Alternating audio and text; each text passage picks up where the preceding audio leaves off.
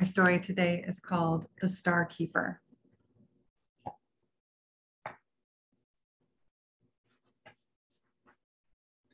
The world had been dark for a long time, rainy, lonely, dark.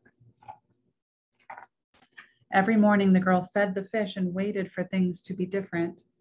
But every morning, the world stayed the same.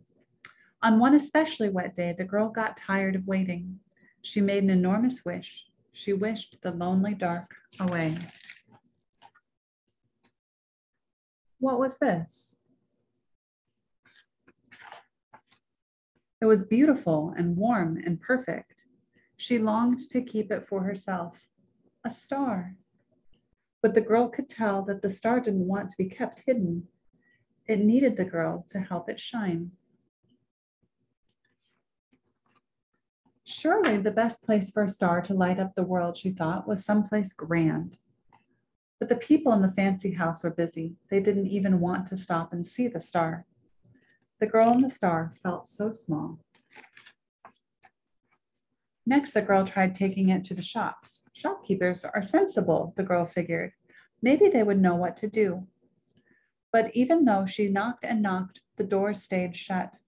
The girl and the star shivered. Finally, the girl took the star to the center of the village. Maybe someone there would be able to help, but no one seemed interested. The star was gloomy now, shrinkier, wilted. The girl felt it too. By now, the star was as small as a smudge, and the world felt the same.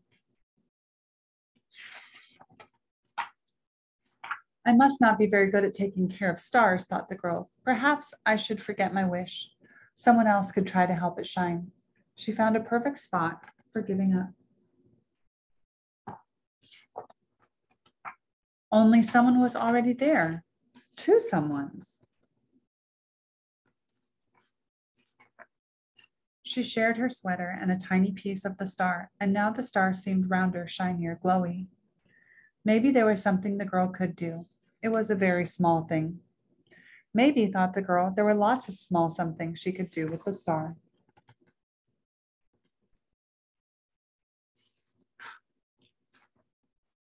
The girl and the star went everywhere.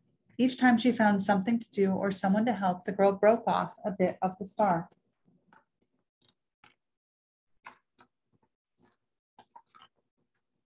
And each time the star grew.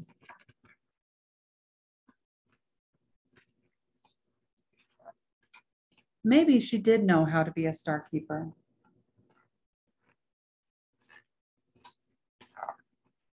Because it did shine, not all at once, not in a grand way, but in tiny sparks that warmed and flamed.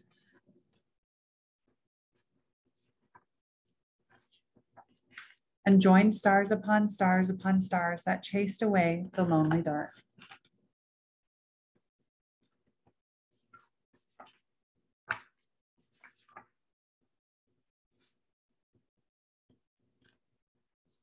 And the world was different. That is the end of our story.